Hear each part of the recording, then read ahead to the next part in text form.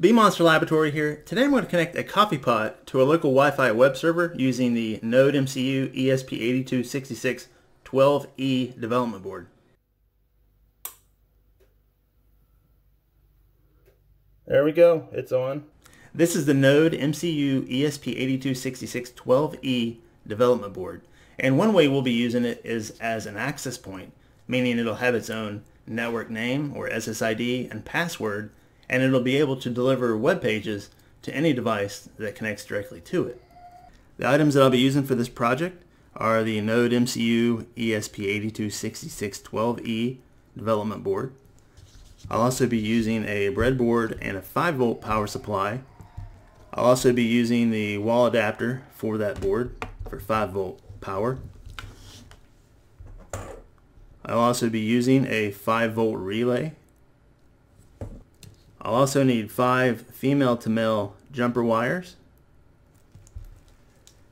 I'm going to use an extension cord, one that I can cut and connect to the 5-volt relay.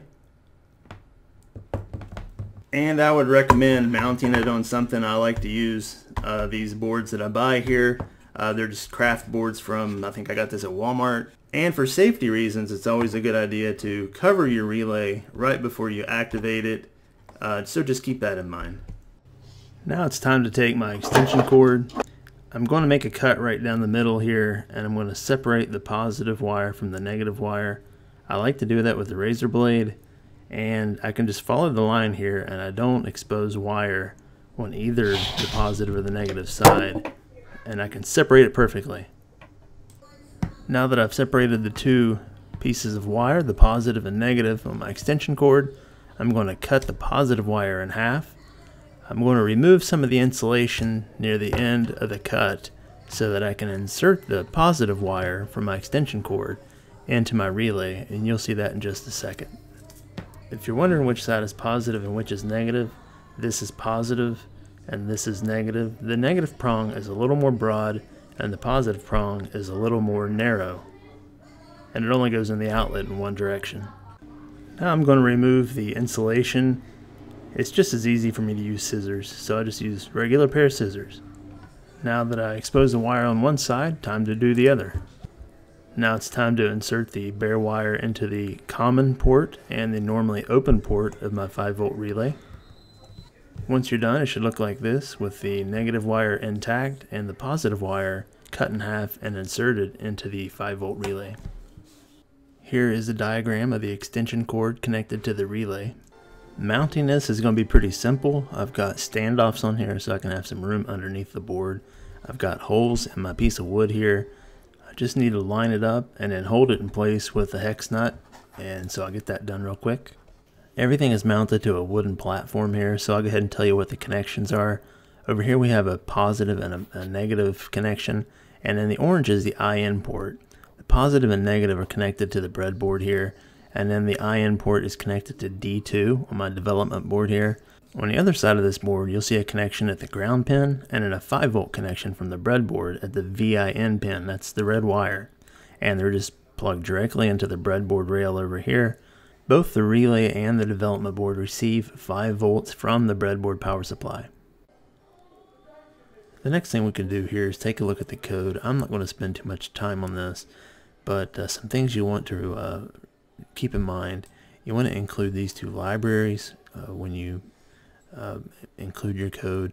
You also want to come down here, name your SSID. I named mine the Big Show, which you will see in just a moment, and give it a password. My password is ESP8266 test.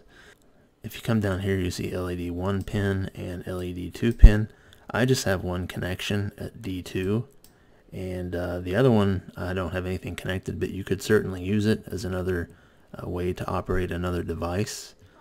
So that is available at D5, and you can put that on another pin if you desire to.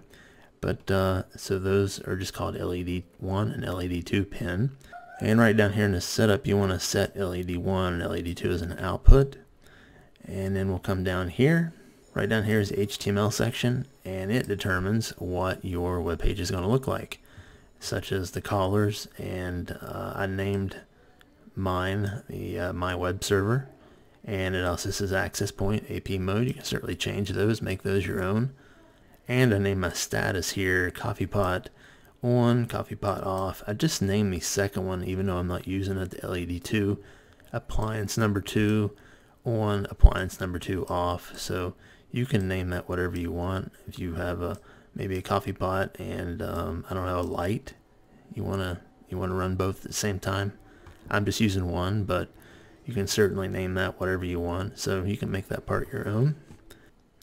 So this is the code that we'll use for the web access point. The next thing you want to do is set up a port forwarding for port 80 so that you can actually log on to your ESP8266 board and use it. So you want to do that through your router. And what we'll do, there's two ways that I'm aware of that you can do this.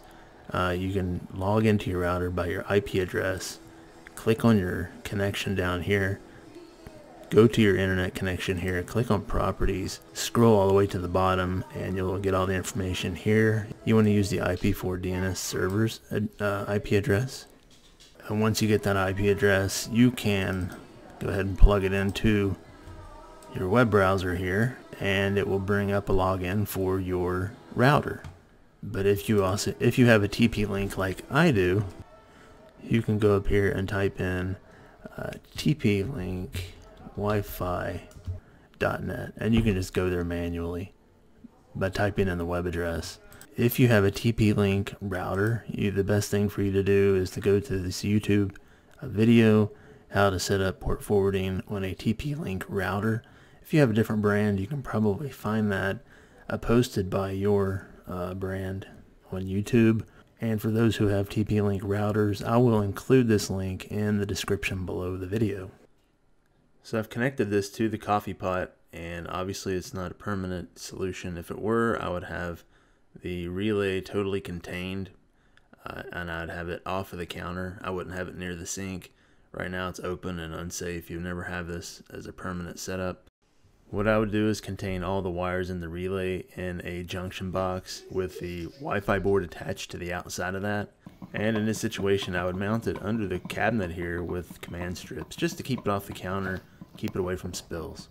So at the moment, I have a coffee pot plugged into the end of the extension cord here, and the extension cord and power supply are plugged in right over here behind the toaster.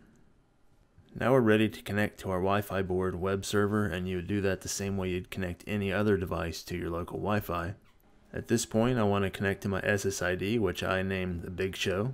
So I want to select that, and now it's time to type in the password. Here I type in my password, ESP8266 test. So once you've logged in, this is what your website will look like, your web page that it's broadcasting. My web server, it is an access point. You can see here that it says coffee pot off status, and there's an on button. Down here I have appliance 2. I don't have anything connected, but you could connect another item here if you want with another relay or a 2-channel relay. But as of now, it says the status of the coffee pot is off. And when I press this button, it should turn the coffee pot on.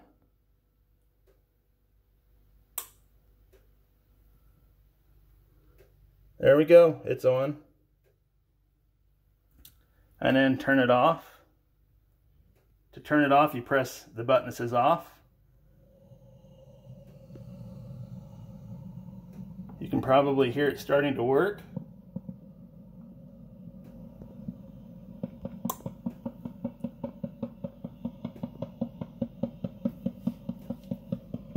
So I just turned it off. So that's how you do it.